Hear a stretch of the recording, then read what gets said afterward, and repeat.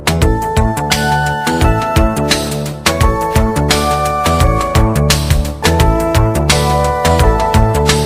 I can feel it slipping away, slowly, slowly slipping away.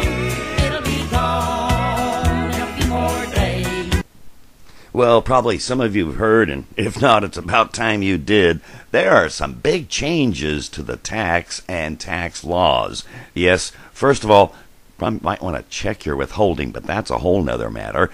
The IRA accounts, yes, again, that's not redundant, individual retirement arrangement accounts. Biggest change, they've increased the amount that you can put in by $500, whether you're over or under 50. Yes, for you youngins out there below 50, you can put up now $6,000, $7,000 if you're over the age of 50, and that's for the aggregate between your deductible and taxable traditional IRA, as well as your tax-free Roth IRA account.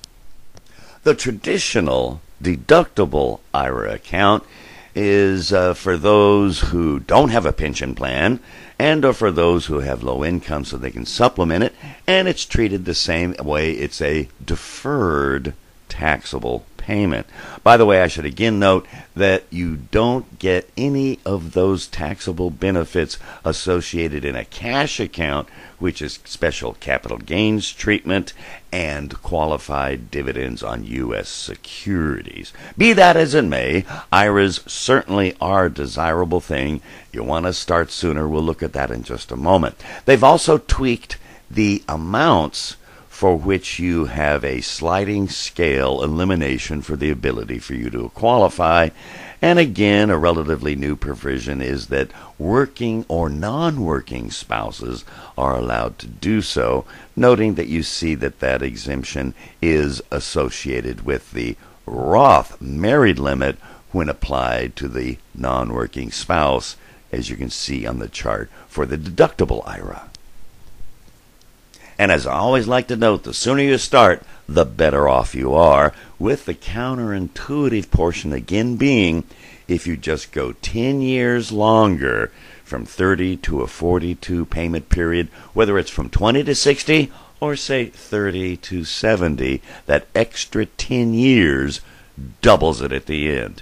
And if you get a no-load, low-expense ratio index fund, boy, you know what? You can double it again. Likewise, I've updated the ways that you can get the monies to set aside for maxing out your IRA accounts, or maybe a trip to Europe, either case. And that is, first of all, maybe stop paying that neighbor kid $20 a week to mow the lawn. You know what that is? $1,000 a year. Or cut back on that cable.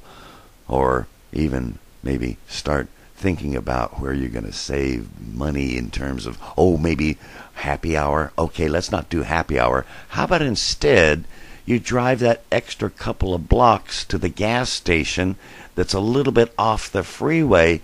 Oh, gee, that's only 20 cents a gallon. You know, you work that out.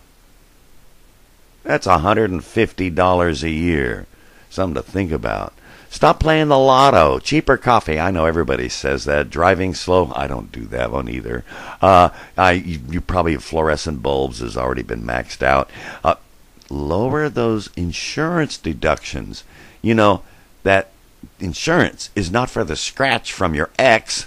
It's for when you went this way and the automatic transmission went that way. That's something to think about. And, here's one. Get one of those ATM debit cards, that's for cash only, which gives you a rebate no matter whose ATM you use. You know what that adds up to? Maybe $150 a year. And if you do cut back on your cable, it might be also time to cut back on that phone bill.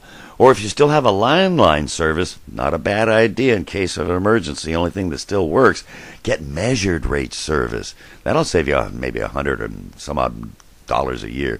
Cut your own hair. I know, it's like, cutting the lawn.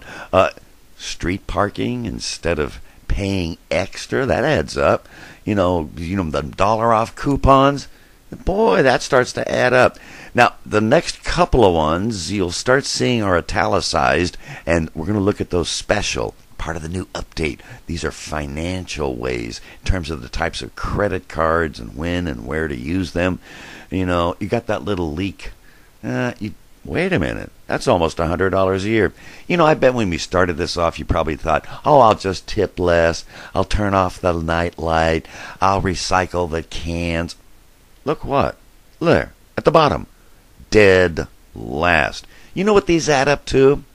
Enough to get you over $4,000, which in a high income tax state is that 2/3 that you would be able to get necessary to fund $6,000 for a traditional IRA account.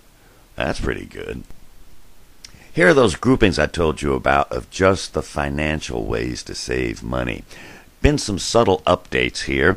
Various credit cards out there available.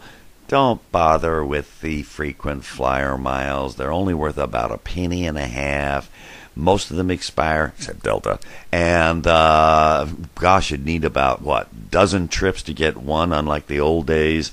A bird in the hand's worth two in the bush. Get that cash now. Cash never expires. And, I told you about getting that ATM card, which rebates anywhere. Now, there's some others. We have that Chase card. It's annoying. It doesn't amount to much, but something to think about. And it's quarterly. It should be noted that Bank of America now has a monthly option where you can change your promotions. And you have the Capital One. I know you've seen it on TV, 1.5%. Notice it's the lowest here on the list, just like the Chase card. But Bank of America, 3% on gas, 2% on groceries, just as the Capital One Saver card does, with an extra, look at that, 4% instead for restaurants. Heads up. I know I'm grandfathered in, it's free to me, but it now has an annual charge, so heads up on that. By the way, a little subtle one, Shell is now giving 5 cents off a gallon if you just plug in your phone number on the dispenser. Of course, that's if you're not taking the rebates. One of those rebates comes from using those grocery store cards, which in the case of Vons goes to Chevron, and in the case of Ralph's goes to Shell. Any case, you can save if you're getting an average of 4% on gas, $50 a week, let's say, $100 a year, 1.5% on that Capital One card. Heads up on that one. That's pretty good. You know why? No foreign transaction fee for currency conversion, which is about 3%. Bank of America still charges that. Heads up on that. Then you have that 10, 20, can even be more cents per gallon on that Vons, Ralph, Chevron, Shell cards. Okay, $70 a year. And then you have the actual give back on the rebates on buying the groceries on your cards. It's average of 2.75% a year. And that 4% dining, I'll throw that in there. You know what? Adds up to over $500. That's not bad. And guess what? If you can't do your Roth, that's almost a trip to Europe. Got me sold. Now, the question always arises as to whether you should take the traditional, tax-deductible, taxable back IRA account or the Roth, non-taxable in and out. Remember, the totals are $6,000 or $7,000 respectively. You know what it really depends on? What state are you going to retire in? Or what will be the state of your taxes when you retire? Here are the high income state taxes, and here are the states that have absolutely no income tax. So that's something to think about. I do like to point out, if you're in a high income state tax, you would have, say, a total of 1/3 tax. You would be setting aside something like 50% more dollar amounts when you do a tax-free Roth account. Something to think about while you're rebalancing your account, learning those new tax rules with DrCinvests.